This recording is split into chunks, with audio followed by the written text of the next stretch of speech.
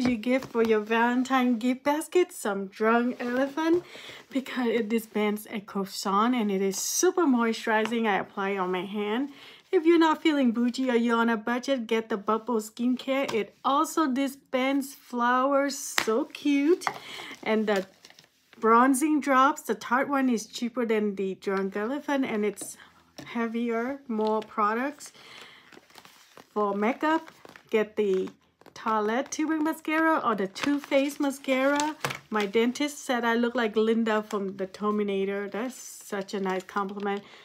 The lip balm from Summer Fridays or the Tarte Maracuja Juicy Lip. If you're not feeling bougie, get the mini size instead. Or the Pixie. Hope this helps. Let me know if you want more gift ideas for Valentine.